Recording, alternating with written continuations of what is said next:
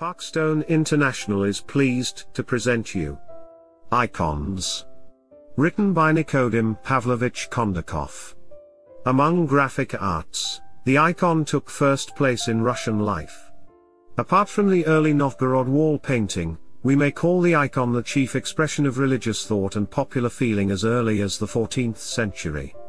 Later, when wall painting became subordinate to icon painting, the icon became the one and only symbol of faith.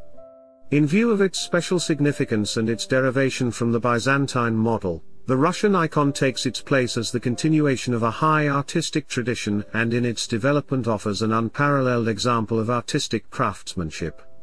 In its decorative qualities, the uniqueness of its composition, the severity of its types, the ideal character and spiritual depth of the religious thought it conveyed, the icon is to be compared with the early period of religious art in Western Europe.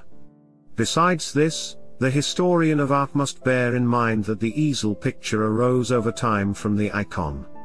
They must make every effort to comprehend the art form of the Russian icon in order to understand the historical traditions lying behind easel painting and influencing it to this day.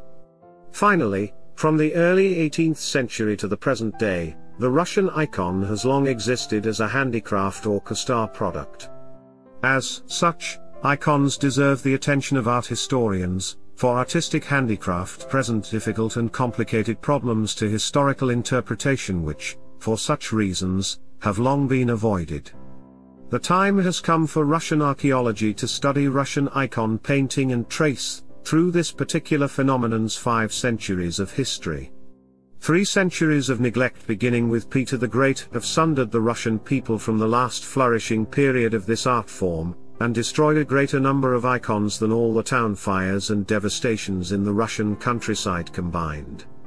Icon painting hid itself in the depths of the country. At Suzdal and in the Suzdal district there arose whole settlements of icon painters, Mustara, Palik, and Holloway, but of these Palik and Holloway had already adopted the Frankish style 3 and naturalistic painting, Sivopis.